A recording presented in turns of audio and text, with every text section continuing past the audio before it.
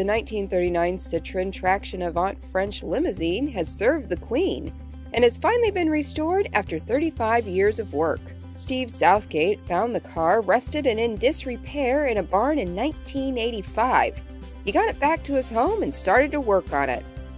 Over the past 35 years, he has spent over 50,000 pounds, or around $60,000, restoring the car to its original glory.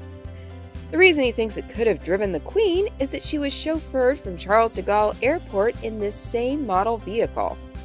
Southgate says, "The story was it broke down and she had to transfer to another car. I often wonder, was it my car she was in? Because there's only a small number ever made." The car was one of only 213 made before the plant was shut down during World War II. Southgate believes there are only 3 of these cars remaining. While he admits the project should have taken around 5 years, he got the extra push to get it done with the 75th anniversary of VE Day. The car took to the road and looked fit for the Queen.